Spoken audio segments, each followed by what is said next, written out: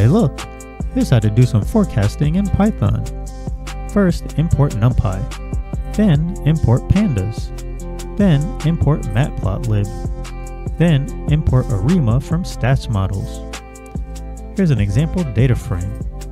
Then set model to ARIMA df sales order equals 111 to set the ARIMA parameters, then fit the model using model.fit, then forecast the next 5 steps by setting future steps to 5, and say forecast equals model fit forecast steps equals future steps, then plot the result by setting the figure size, plot df sales, plot the forecast, plot the legend, set the title, and then show the plot.